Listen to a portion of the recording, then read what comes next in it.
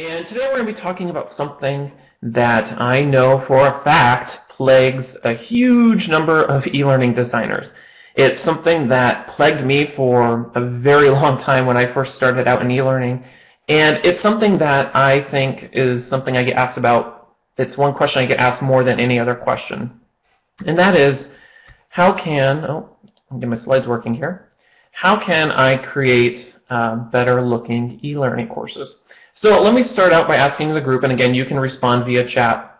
How many of you guys today struggle with the graphic design aspect of e-learning? And how many of you ask this question to yourself or to others? And you can respond via chat or give a little hands up with your icon in the participant window. But how many of you guys struggle with graphic design part of e-learning?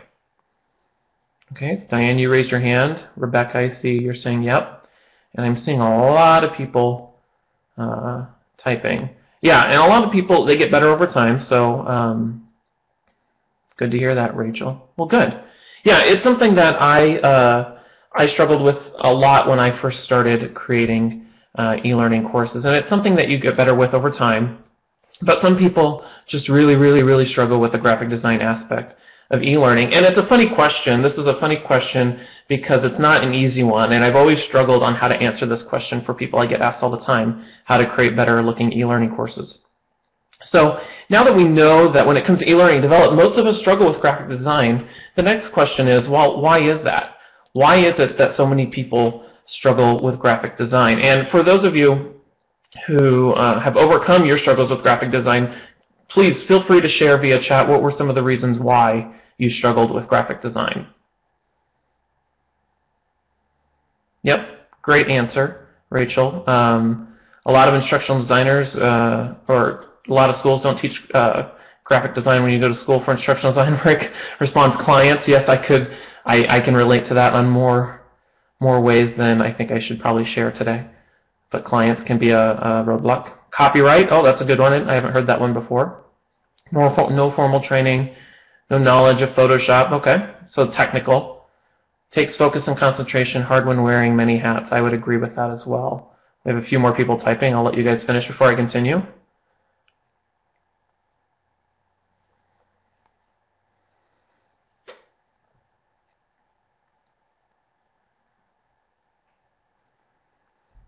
No formal training, required design and develop e-learning. Yep.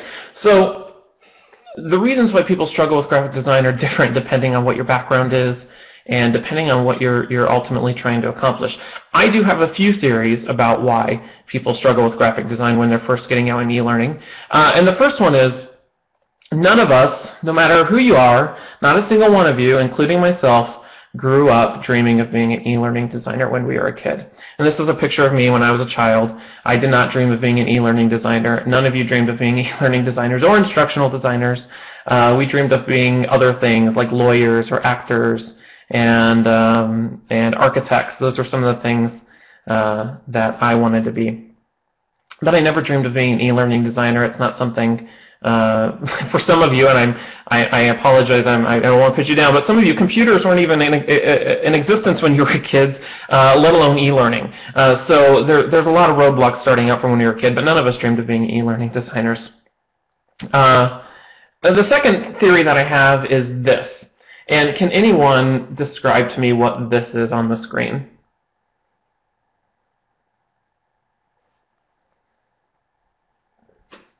PowerPoint templates, yes. I think we've been conditioned to create really bad-looking slides and content for our learners. Whether you were an instructional designer or now you're creating e-learning, the first thing you see when you open up PowerPoint or even Storyline and Captivate or any other authoring tool, it's something that looks like this. It's a blank screen, and you have these areas of content where you can start adding bullet points and lots of text. So this is my, I think I'm on my second reason why I think people struggle with graphic design is the tools that we use really don't help us from the beginning of creating really good looking courses. The third reason, and you may disagree with me on this one, but I think our education system has something to do with it. Being the liberal self that I am, I do not think we're challenged enough to be creative when we're growing up in school. And I think it's getting worse. When I was a kid in high school, I was required to go take an art class. I was required to be, I think I was required to take a theater class. I was required to do these artsy things. And now my younger brother, he is actually 10 years younger than me, and when he was in high school, he did not have a single class that was required of him, that required him to be creative. I think our education system has turned into a system where we train students to remember information and then recall it later in a standardized test to evaluate whether the teachers are doing good or not. And then come summertime, you forget everything that you learned. So I think our education system has something to do with that. But that's just my opinion, of course. And then lastly, I think some of us are just programmed differently. We've all heard the ideology behind being left-brained versus right-brained and how that influences us in our everyday lives. And let me ask you guys, how many of you today would consider yourself left-brained or right-brained? To go ahead and respond via chat.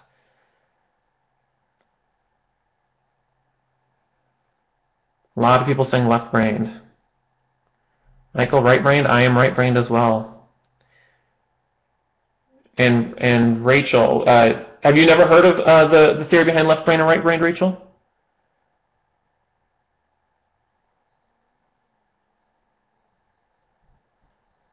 Oh, no problem. So there's this ideology behind which side of your brain is more dominant, and people who are left-brained tend to be more A-type personalities. They're logical. They're very good with math and literacy and all of that stuff. And then people who are right-brained tend to be a lot more creative. I am definitely a right-brained person. I am horrible at math. I am horrible at grammar. I'm horrible at all of those things that we expect people to be really good at in the business world. But I am very, very creative, and actually the only math that I'm really good at is geometry, which is interesting because geometry is very visual. It's shapes, numbers, colors, stuff like that. So I am very right-brained. But I think some of us are programmed differently, and I think that has a big influence on how creative we are when it comes to graphic design. And Tisha, I see you said you're smack dab in the middle. There are very few people that I know are smack dab in the middle, and one of them, Diane Elkins, which is my boss, and she's the author of the E-Learning Uncovered books. She must be a genius because she is so very A-type personality, but she is incredibly creative, and she sees things creatively, but she's also very good at math and on all that stuff. So people who are smack dab in the middle, you're like, superheroes to me, because I just don't get that at all. So the thing about graphic design that makes it so the thing that I think makes graphic design so challenging, especially it relates to e-learning, is it's a balancing act between conflicting priorities. So on one side, when you're doing e-learning, you have the content. And we're always told content is king. Everything is content. You start with the content. You edit the content the most. You review with the content the most. The content is where you involve your subject matter experts. It's content, content, content. And then on the other side, you have the graphics. And I feel like graphics is a whole nother animal within itself. And it's not just a matter of creating right graphics. It's about creating graphics that works with the content. And there's so many things that go into graphics, whether it's color, shape, layout, imagery, repetition, pattern, texture, contrast, concept, volume, focus, perspective, size, balance, proportion, animation. All of these things play into graphics. And I think a lot of times people who get intimidated with graphics tends to kind of fall off the bandwagon as the important thing. For me, I feel like content and graphics are equally important. Your content is only as good as the way it's presented. And your graphics are only as good as the content that's within it. You can have amazing content, but people are not going to absorb it or listen to it unless it's presented well. And the same thing with graphics. You can put lipstick on a pig, but at the end of the day, it's just a pig and it's crappy content, and they're not going to learn anything out of it. So it's a balance of conflicting priorities, and it can be really, really hard to strike that right balance. So coming back to our question about how can you create better e-learning courses. Well, honestly, the truth is I don't know. I don't believe there's any one single answer to that question. I have a hard time answering that question for people, and there isn't one single answer. However, I have learned over time that although I can't answer that question with a single eye-opening answer, I can provide you tips and methodologies that I've discovered over time that you can use to answer that question for yourself.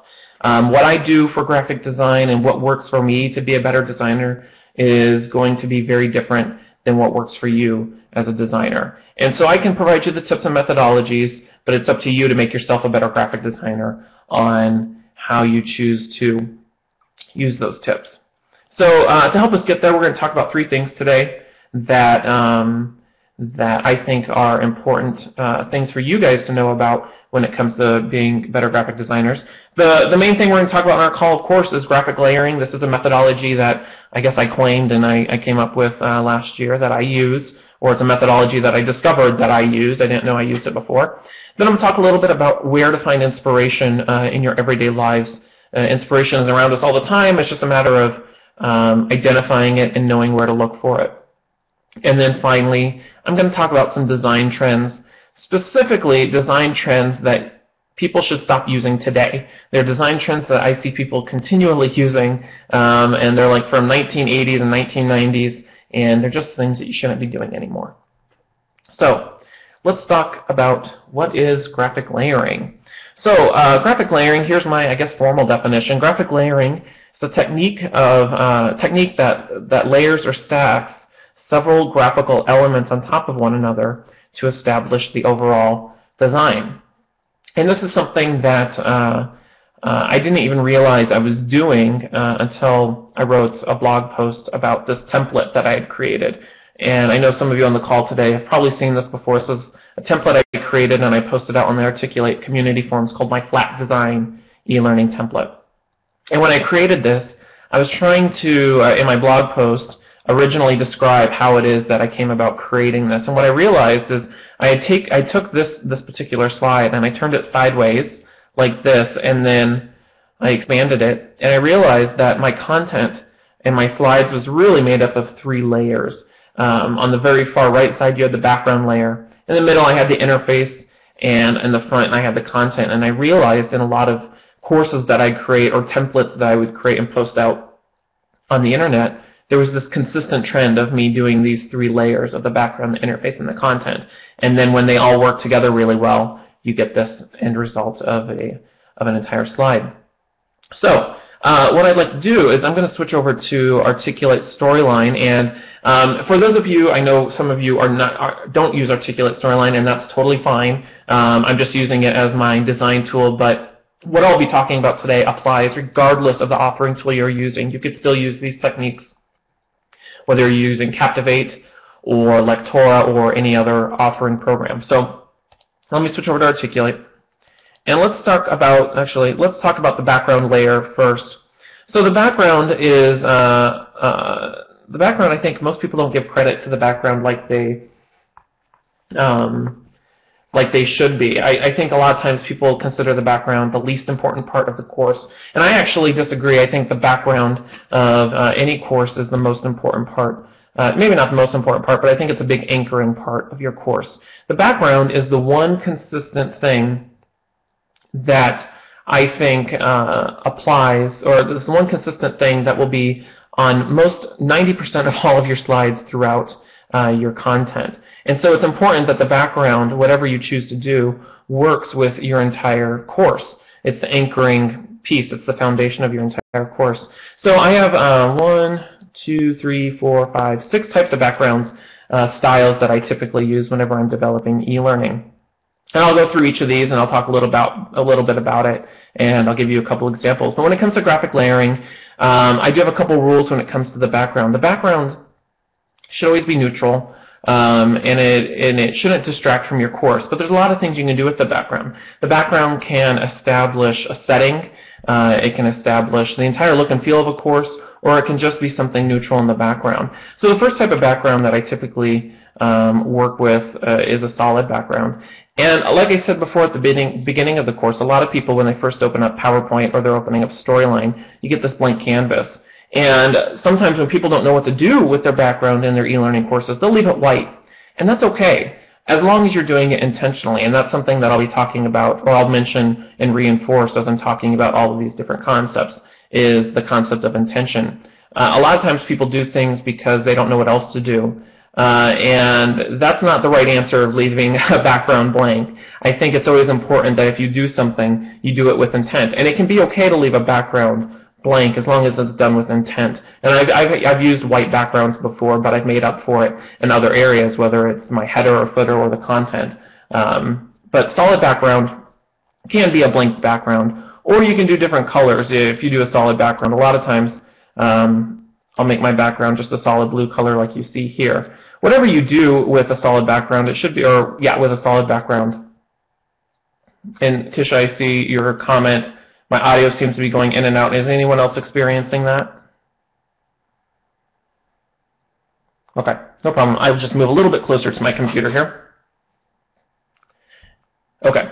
When it comes to a solid background, I always like to use neutral colors with my background. It's important that when you're using solid backgrounds that the colors are in alignment with the overall design for your course. And I'm waiting for you, Tisha, before I continue, just to see if you're still having audio issues. Okay, I'll just try my best to speak up, and maybe you guys have to go through the audio wizard again or jump off and jump back in to fix the audio. Okay, perfect. So solid backgrounds, there's not much more to say about it. It's just a solid background. I always think it's important to keep it neutral and not do anything crazy with solid backgrounds. I think a lot of times, you know, when you look at the color palette here or you look at more of these fill colors, you have all of these crazy colors. And there's nothing wrong with crazy colors like this fuchsia color, but as long as it's done with intent, I think that's okay. But neutral colors are anything that you can use throughout your course that is not going to distract from your main content, whether it's a nice blue or even a dark black like you saw here in my flat design. I just did a black, or it's kind of an off black color for my my flat design. So that's solid background. The second kind of background that I often use is gradient backgrounds. And I have a real love-hate relationship with gradients. Another thing, like I mentioned before, when you first open up PowerPoint or you're working in Storyline or whatever and you do a gradient, and let me get my box set up here, and we're going to do a fill of gradient. Go over here. We have some presets here. And I don't know why they offer these types of presets. These presets, and I see Tisha, what about load time? Can you clarify on what you mean by that?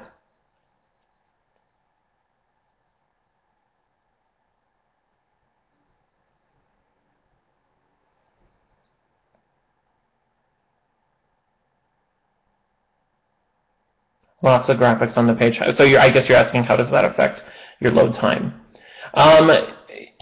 It can affect your load time, I suspect. I imagine if I don't do a lot of work when it comes to published sizes, but I imagine if you're using a lot of heavy graphics on your background, it can affect your load time. If you are doing that, and I don't know, maybe somebody on the call today is more experienced than I am on this, but I believe if you use your master slides, whether it's PowerPoint or anything like that, then that might reduce your load time because you're not really using that graphic more than once in your course. And I see some people typing here. But I have never had an issue with lots of graphics on my page or background when it comes to load times in my course. We're not going to get too much into, I guess, graphic resolution, but of course, don't use overly, I guess, high-resolution graphics or high-resolution video if you need your courses to load quickly. And then just like Rick said, set their background in the master, of course, which I'm not doing today just because it's not part of the presentation. And then, of course, I see Diane, you said, or Rachel, you said, Rachel, you said crop your images. That's another great tip as well. So when it comes to gradient backgrounds, like I was saying before, I have a love-hate relationship with gradients. When you look at some of the preset gradients that are provided in a lot of programs, whether it's Storyline or PowerPoint, you get these really, I'm trying to find a really ugly one here, like this. I don't think I would ever use this in a course. But some rules when it comes to gradient backgrounds is I think gradients can be really good when they're really, really subtle. Gradient backgrounds that are subtle tend to be more pleasing to the eye. So even though you have all these preset colors, I ignore those, and I always create my own background. And I'm going to reset this one. I'll just choose like that one. And this one has 3 stops in the gradient. I'll just delete the middle one. And what I typically like to do when I'm doing gradients is I will do same color gradients, just two different shades of the same color. And you're kind of already seeing that here with the green. But when I'm using gradients, and you'll see an example of this later when I show you an example of a course I built. But whenever I'm building gradients, I'll typically do a same color type gradient here, where I'm using two shades of the same color. And this is still a little bit more of a dramatic gradient than I would like. We might do a little bit less of a gradient. And this is very similar to our solid background, but we have a little bit more interest in the background because it is a gradient. And I do have the border turned on here. I would typically turn that off. But gradient backgrounds and solid backgrounds, very similar. They're just neutral in the background, and they're solid, and typically they stay static throughout the entire course. Texture background, this is one that people don't use too often, but I think it can be nice. It can add a different type of flair to your background of your course. So again, if I insert a shape here, we'll go ahead and fill it up. There's a few options for adding texture to your, we'll go and format it. And this is the same thing that you might have in PowerPoint or in Captivate. You can do a pattern fill. You have all these different patterns for lines and shapes. One that I like to do is just a diagonal line that goes across. And you can see here, even though I entered it, it's really harsh. You see all these lines, that's really harsh. And one thing I like to do is, again, backgrounds with lines like this I think should be really subtle. So oftentimes I'll just take another box. We'll just take this one. And I will give it a white fill and make it a little bit transparent. And you can see there's a little bit of texture back there, but it's not too harsh. It's very subtle and pleasing to the eye. And once you start layering things on top of this, it'll start looking a lot more interesting as a background. And of course, you can change the colors to whatever you need. Watermark backgrounds, this is another one that I like to use, especially when I'm working with client branding. If I don't have a whole lot to put on the background, if anything, I know that I can put the client's branding in the background. And one thing that I always hate whenever I'm working with a client project is when they require, and this is just a logo that I created, when they require the logo of their course to always be on their slide, like in the corner here. And the problem with that is it takes up a lot of real estate that you could use to present content on. So what I'll often do is I will take the logo and I will make it really, really big, maybe like this, and I will bring the transparency down, way down, so that it's a watermark in the background and not something that is really bold and takes up space. And there's no problem with content going over this. The user can still see it, the learner can still see it, they can identify that, oh, this is our QM course, this is our company, and it's not taking up real estate. Even better than that, when it comes to using client branding, you don't always have to have the entire logo on the screen. I'll use a part of the logo, which is easily identifiable, and make that part of my watermark. So we have the entire logo here. Well, what you can do is, I'm going to just crop out all the text, and we have the main part of the logo here, which is these little lines that represent charts. And this is a great way. This is something that's identifiable to the learners. It's identifiable to the organization. They recognize these lines, and now you have an interesting background. And Rick comments, it's best to use vector graphics for watermarks, and I would highly agree with that. If you're going to do anything where you're going to scale that logo really, really big, use a vector image so that you can scale it as big as you want. And Diane comments, you have to be careful with using client logos. There's often strict requirements about how they can be used. I agree with that, Diane. Typically, people have branding standards, and you're not supposed to do certain things with the logo.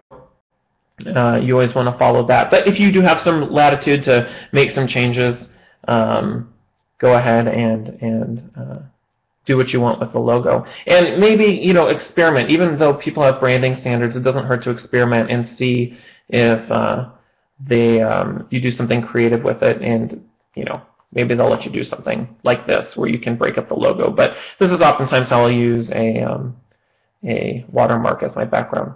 And then lastly, this is one of my favorite backgrounds that I do, is an image background. And image backgrounds are really versatile, I think, to making your courses look interesting, and they can also provide context for a scenario or a type of course that you're building. So I'll go ahead and insert a picture here, and we have a generic office background. And I like these types of backgrounds because, like I said, they're very versatile and there's a lot you can do with them to make your course interesting. Now, when it comes to image backgrounds, just like I was talking about with the texture background, if I were to leave the texture as it is here, this would be really harsh to put content on top of. And that's the same thing when it comes to background images or images as your background layer. Is if I left it like this, it would be really harsh. So just like I did with the texture background, I'll often take a white box and wash it out a little bit, like you see here, and I might even do it a little bit more, just to get it to be more washed out. So with this, the user can see the background, but it is not so much distracting from the content. If you're doing a scenario, maybe this gives you context that this scenario is happening in an office or an office environment or anything like that. This is one of my favorite types of backgrounds to do. So what I'll do now is I'm going to take this background, I'm going to build off of it and show you the two other types of layers in my, I guess, graphic layering. That would be the interface layer and the content layer. And Rick said, can you preview the scene to show them all? I will do that. Let me just get this back up here. So here's our generic, I guess, a color blocked background. This is just a generic black background. Here's a gradient background. Here's the texture background. You can barely see the texture on the screen, but it is there. Here's a logo watermark background. And then, of course, our image background with it washed out a little bit. So let's talk about, I'm going to take this now and we'll build off of this. Let's talk about the interface layer. So the next layer that we have here is the interface layer. And the interface layer contains anything that is either going to be interactive for the user. It'd be your header and footer, which might include some custom navigation in your course, or any buttons on the screen is going to be contained within your interface layer. And I could talk a long time about the interface layer because I think there's a whole set of rules about designing interfaces when it comes to e-learning or any type of interactive elements, whether it's web design or e-learning. I think there's a lot of rules when it comes to creating interface layers. But the important thing is I think interface layers need to contrast from the rest of your content dramatically enough so that the learner understands it's interactive. It doesn't help when your interface layer looks the same as your content or your interface layer looks the same as your background, because then your learner doesn't know that's interactive. So that means making buttons look like buttons and making headers look like headers and titles look like titles and not like your content. So in this example, I'm going to take this this background that we've already built with the image, and I'm just going to add some just really simple boxes here. Maybe this is going to be our header. Oop, put it there for some reason. And we'll get rid of our outline. So no outline. And then maybe we'll do the same thing with a footer. And maybe in this footer I would add some arrows down here or a next and previous button if I wanted to make it interactive. And the thing also about the interface layer is typically you can reflect a lot of the company branding that you might be working with through the interface layer. So I could make these the colors of my company's logo colors or their color palette. In this case, let's just choose, we'll leave it blue. I think blue's nice. Oops, yep, we'll leave it blue. And we have an interface layer. Also on the interface layer that I forgot to mention, the interface layer contains, and it's not really shown here in this example, but I think the interface layer needs to contain any content staging areas. I call them content staging areas where you're going to be putting content. So let's say in this example I'm going to make a tabbed interaction and say this is my content area. And technically I could leave this area open, and I agree with you, Tisha. Blue is my favorite. It typically works with everything. I love blue as well. I could leave this area open as my content staging area for my interface layer, but I'm going to add a nice box here, and I'm going to give it a fill of white, and I'm going to give it no outline. Now, this is an example where you can play around with the different layers in your course to get a look and feel. So there's a lot of white going on here, and now you can't even see the background. But let's say I wanted to get rid of this washout that I put over the image. And now I can format this and give this a little bit of transparency. And so now we have an entirely different look and feel. Maybe this looks a little bit more flat, or it's kind of like, you know, the Apple's iOS 7 on your iPhone, where things are a little bit more transparent. Another thing you could do with this is you could blur out the background in this area and make it look blurry, so it's not taking up so much of your content area. But in this example, I'm going to leave this. Oops, wrong one. I'm going to leave the transparency off. I'm going to make it a solid white, and I will. I'll leave the washout, but I'm going to make it less predominant in this example. We'll just do a nice simple washout. So we have a header. Let me just type some text here.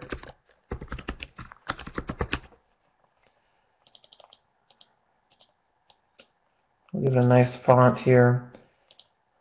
Make it bigger. And my new thing that I've been doing a lot of is I've been doing a lot of right justification versus left or centered. I don't know why. I think that looks nice as a justification, or right justification for the text. Some things that you can do to help you, I guess, I'm losing my word here. Oh, I can't even think of the word. Enhance. Thinking of the word enhance. Things you can do to enhance the interface layer is, one thing I like to do is add drop shadows to things that go on top of the background layer. And the thing about drop shadows is people tend to, and I'm just going to do the show options. People tend to use drop shadows and they tend to abuse them. Here's a standard drop shadow. This one is a little harsh on here. You'll see a lot of times people add like drop shadows that look like this. They get rid of the blur here so it looks a little too harsh. I like my drop shadows to be really subtle, like with anything. So we'll make the size really small. Bring it down here.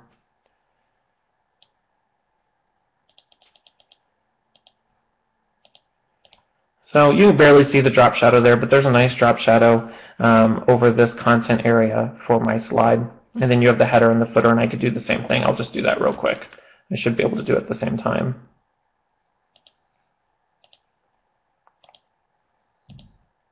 So it's a little too harsh for me. I'll just bring down the transparency a little bit.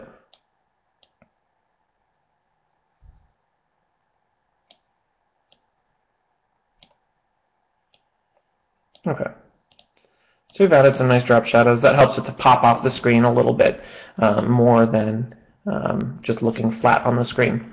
So we have a header, we have a content area, and then we have our content staging area, I should call it, and then we have our footer. The last part of the interface layer is any interactive element. So let's say in this example, we're going to make a little tabbed interaction. And the thing about buttons is they should look different from anything else in your course. And I'm going to bring this down a little bit to give me some room. They should look like anything different in your course. They should not look like, for example, sometimes some people will put their content in a box like this, and then they'll have a button up here, and then the button looks really, really similar to their content area.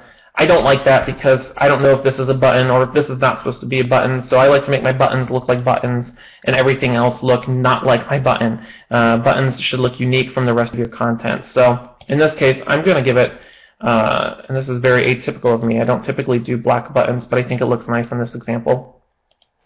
So I'll do a nice, maybe a little bit bigger and slimmer. We'll just call this tab 1. Oops. And I'll distribute those on the screen here. It's not perfectly centered, but there you go. Now, one thing that I like to do with any interactive element that I'm creating for my course, and we'll just add the drop shadow as well. One thing I like to do with any interactive elements that I am doing in a course is I like to include states on anything that's interactive. Now, for those of you using Captivate, I know creating states is not as easy, and I'm not sure if you can create states in Lectora. Anyone who's a Lectora user might have to clarify on this. But for those of you who are Storyline users, you're probably familiar with states. So one thing that's another pet peeve of mine is when people create buttons and then they don't give it a state, so that I know as a user that it's something interactive. Is anyone not familiar with states?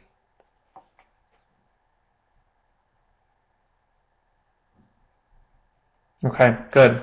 So states are simply, I guess, different versions of the same thing that can change the look and feel of an object. And they're most commonly used in anything interface related or interface design related. And a good example is you can see as I hover over these tabs here in the interface of Articulate Storyline, you can see that they turn to this yellow color. That's an example of a state, and that's how you know it's interactive. So I typically like to add states to my content.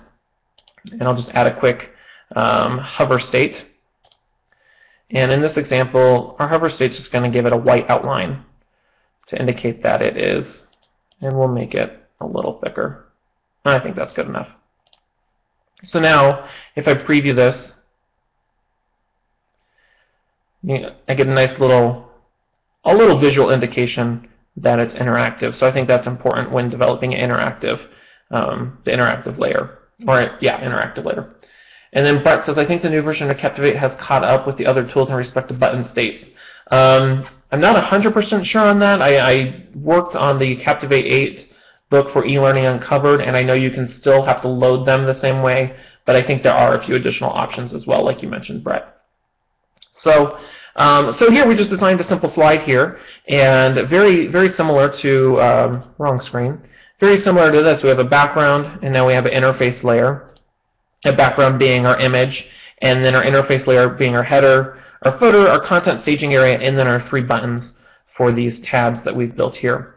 The last layer is the content layer, and I think the content layer is actually the simplest layer to build. The important thing about the content layer is how you lay out your content.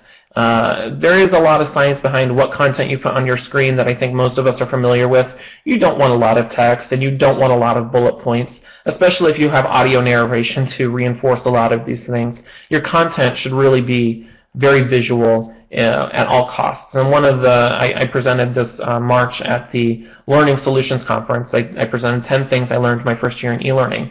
And one of my rules is don't write anything you can't communicate visually. So if you can communicate it visually, by all means, that should be your default, is communicate it visually. So in a simple example like this, your content might be something as simple as, I don't know, let's find a picture here.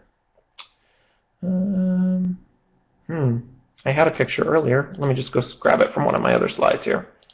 We'll actually just use this as an example. So your content might just be a picture and then some text. This is just some sample text. You don't have to lay out text this way. Maybe you just have a paragraph of text, or you have no text at all and you make this image fill up the entire content area. Here's another example of a different layout for a tabbed interaction like this. So we have a character here, and then we have some text. And then here's an example with no text whatsoever on your content layer where you can have your content. So again, we have our content, the interface, and then the background. So what you ultimately end up with, and I have a complete slide here. And so we have and I added some nice animation to this to make it look nice. So here we have our interface, and we have a nice tabbed interaction like this. And then also on the last slide, I added some additional interactive elements. These are interactive. I don't know if I would define these as part of the interactive layer. I'd probably define them as part of the interface layer, even though they are interactive. And it's indicated because it has the little pulsing, the pulse around the icon to let you know it's interactive. So that's an example of how you can use graphic layering in your e-learning design. And I could go on and on and on with different examples of how to do this. But like I said before, you have your background, your interface, and your content layer. So any questions about that before I continue on? Or anything else you'd like to see with that specifically?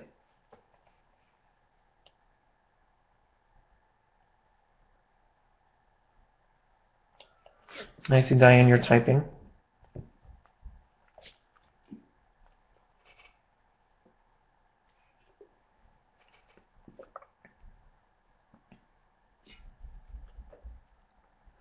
Good point, Diane. Yes, you have to remind yourself to design with intent. You always have to ask yourself,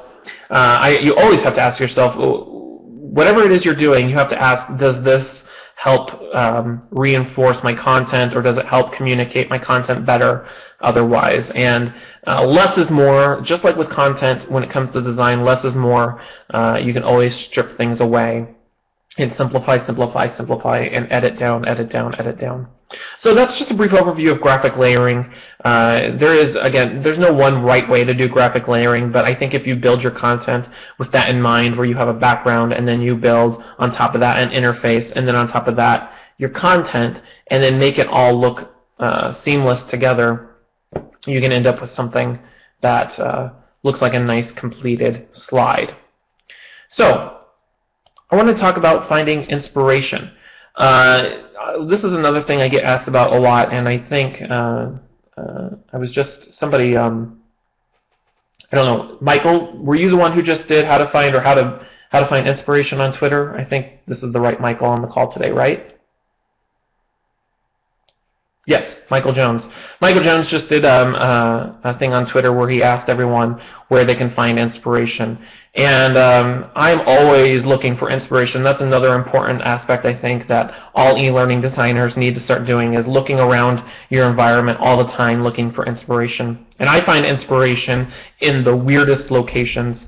The other day, this was last year. Last year I was in a Columbia store and I was buying a jacket because it gets really, really cold. It gets horribly cold here in Wisconsin. So every year I have to make a trip to the Columbia store. And I took these pictures of their graphics that they use in their store, and it struck me as really interesting in the way they laid out the content. So you can see here, this is the first thing you see. When you enter the store, you have this nice background, and then you have this simple strip here that goes across it that gives the content. I also liked, and this is kind of blurry, I liked how they laid out, this is behind their registers, how they laid out the content, and I imagined, oh, okay, here's a graphic, and then here's some content about that, and then you have a nice background that reinforces it. And then I really liked this. I thought, oh, this looks like kind of like a header. And so what I did with that is I created this template based off of that. And this is a template I created in PowerPoint that kind of resembles what I saw in the Columbia store. So here's a nice title. Maybe this is a course that I'm building for a park ranger service, or who knows. But I just played with this layout. You can see here, this mimics very similar to that sign where you have the header up here, you have a strip here. The background, this is an example of a really subtle gradient background. It adds to the course by you getting the hint of the color, but it doesn't take away from it, and it's not just white. And then we have, of course, our content and our interface on top of that. So you can see how I used what I saw at the Columbia store. Here's an example of a jacket, with some tabs of information. One thing I'll mention about this that people tend to struggle with is people tend to really struggle with how to present bullet points in e-learning, and I'm always looking for alternative ways to present bullet points in my courses. So typically, people will just put the bullet points on the screen and put bullets in front of them, and I always think there has to be a better alternative to bullet points. So this is an example where you can use these three, content areas to represent bullet points and have them come on the screen one at a time. The important thing about this is if you have any interactive elements that look like this, you don't want to confuse the learner by making them look the same as your buttons, because someone could mistake these as tabs, mistaken them as tabs. And then Rachel said, it looks like you took pictures in the Columbia store. Yes, it kind of does, right? Here's another one. Here's an example of a map, and again, some bullet points. Another thing I was going to mention about bullet points is another alternative is, and I don't have an example, but I also like to take my bullet points and mock it up as a checklist, as a graphic. That's an easy way where if you have to have bullet points on it, you don't have to make them look like bullet points. Make it look like a checklist, and then it doesn't look like bullet points anymore. It looks like a checklist. Okay. I also find inspiration whenever I'm out and about. So this is a great example. I was at a Starbucks, and I didn't take this picture. I pulled this one offline, but I saw this in one of their stores, and this is I think this is an infographic, or it explains how much coffee and milk they have in your drinks. And I was actually really surprised how much a cappuccino is more milk than it is coffee, which is kind of sad. But this is a great example of real simplicity use of graphics and text in order to represent information on a screen. So this is a great example of that. I also find inspiration on TV. So I don't know why, I have an obsession with the way MSNBC, and I'm not promoting them, but the way MSNBC lays out their content, their headers, and no matter what show you watch, whether it's, I think this one's Morning Joe, or you watch a show in the afternoon, they always have a header that looks very similar to this. They might change up the colors, and you have a footer here. So this might be something where you could do a layout that looks like this. This is something I get inspired by. I actually created a course based off this layout. I can't show it because it was for a client, but it's a great use of information. Infographics are another great source of information, or a source of inspiration. I love Star Trek. I'm a Star Trek geek, and so I found this infographic. And the thing I love using infographics for is inspiration on how to visualize data. So you can see here they're visualizing the number of, I guess, yellow shirts versus blue shirts that are, I guess, on a starship. I have no idea. But it's a great way of getting inspiration on how to visualize data. Here's a chart down here that might be an alternative to a boring bar chart or something else. So infographics are a great way to find inspiration. Web, there's always tons of inspiration on the web. When you really think about it, think about how, and Diane, I agree, this screen is too busy. I would totally agree with you. There's too much going on this screen. But you can use little bits and pieces of it to inspire or use on how you might present information. You don't have to use the entire thing, but maybe something as simple as the way it presents this title can inspire you to create a header that looks this way or something else like that. The web is another great source of information or inspiration. When you think about it, e-learning and web interface design are very similar. Web interface design tends to be, has a lot more content. You're not limited to the amount of content. But in terms of interactions and in terms of layout, they're very similar. So here's a simple website that has these tabs and has a header, and then you can see there's content areas as well. So this is a great source of inspiration for e-learning design. I also find inspiration in nature. I took this picture last summer or last spring, and I took this picture as well. This is a picture I took of some leaves outside of my house. I do photography on the side, and I used both of these as inspiration to create this template that you guys might have seen on the Articulate forums. I call this my spring green template, and you can see I took an image very similar to this and used it as my background. I blurred it out, and then the leaves, I used the leaves as inspiration in the content. And you can see here we have a very similar concept of graphic layering where you have the background, again, it's blurred out image, and then you have a content area, and then, or an interface area, and then your content there as well. So I use this as inspiration to create this course. Okay, so any questions or any comments on inspiration or where to find inspiration? You just have to know where to look and then know how to take it and apply it to your designs.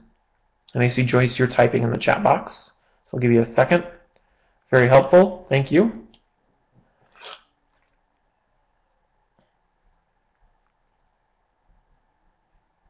Okay, so the last part, yes, and Rachel, I couldn't agree. I think inspiration can motivate you to practice and create more. One thing I'll also mention before I continue on is a lot of these examples that you see here, these are not actual client examples that I developed for clients. These are templates.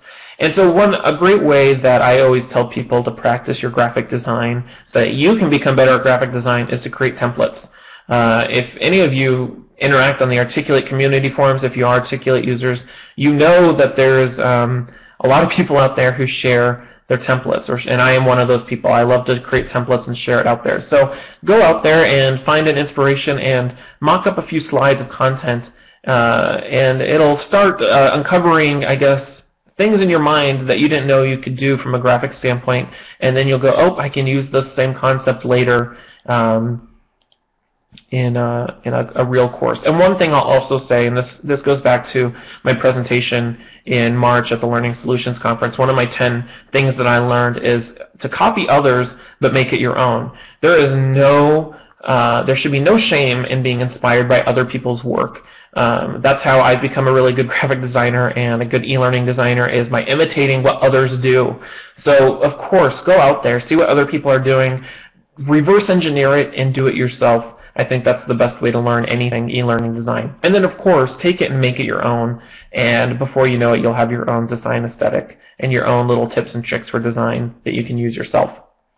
So last part I want to talk about in the last few minutes we have are design trends that people use that you need to stop using ASAP. These are trends that were once popular, maybe once popular, and they need to go away today. Stop using them. My first one is bevel and emboss. This is something, I don't even know when people started using this. I would say this is probably Windows 95 version of PowerPoint or whatever. The bevel and emboss tends to be a really popular design when people want to create a button. It's a little skeuomorphic in the sense that it looks like a real button because it has depth, but it just looks old, it looks bad, it looks weak, it looks amateurish, and it looks unprofessional. It doesn't have the same look and feel as it used to be. So stop using bevel and emboss. Second one, glossy buttons. I struggle with this one a little bit. I think the day of the glossy button is long gone. I think people are going more towards flat-looking buttons or buttons with gradients. But glossy buttons, and glossy buttons remind me, you remember like in the late 90s or the early 2000s with the different colored clear iMacs, and then it spun off this whole trend of creating those transparent plastic phones, and then you had transparent microwaves that had like the red and the blue, and then you had transparent computer mouses, and then you had all these different transparent items. This is what this reminds me of. So glossy buttons are a little bit old. And yes, Rachel, you see flat design everywhere. Flat design is everywhere. That is the thing right now. I have no idea what will be next after flat design, but it is a very popular design trend right now. Last one, most people, you would like to think most people know this, right? But I get surprised all the time when people make this horrible mistake, is they use really bad fonts. This is a great example of this. People who use Comic Sans, yeah, I'm not going to take you seriously. I love this one. It says, please keep the door closed. Someone says, please don't use Comic Sans. We're a Fortune 500 company, not a lemonade stand. That is so true. Some other fonts that I don't like is like Hobo or Papyrus or Chiller. These are fonts that I guess used to be cool because someday some person randomly discovered that you can change fonts, and then people started using it all the time. Again, I will say, however, though, if you can find an intentional way of using these fonts, by all means, use them. For example, I was working on a template. I don't know why. I got inspired by an Egyptian template. I might be able to use the Papyrus font, and it might look suiting for that template, but otherwise I would stay away from fonts that look like these. Dramatic gradients. I talked a little bit about gradients earlier. Again, this is a very early 2000s, late 90s trend, is to create these really dramatic gradients. Again, this is a design trend that people use just because they learned about that you can create gradients. Doesn't mean you need to use the gradient, so stay away from dramatic gradients. And then lastly, this one I struggle a little bit on. I call it bad characters. I don't think characters overall are a bad thing. I think if you use a character in your course, whether it's an avatar or whether it's just a cutout image of a person or even an illustrated character, if you use it with intent, it can be done right. But one of the ones that I don't think should be used anymore, these are bean people. They're called bean people, I think. I don't know where people get these, but don't use these. This doesn't help me learn. And then another one that I've never been a fan of is the animated avatars that speak to you and they move around. I just think those look cheesy, and I think they distract from your content. They don't really do anything to help you. So, that's the presentation. Hey, did you like that video? Make sure to check out some of our other great content at elearninguncovered.com.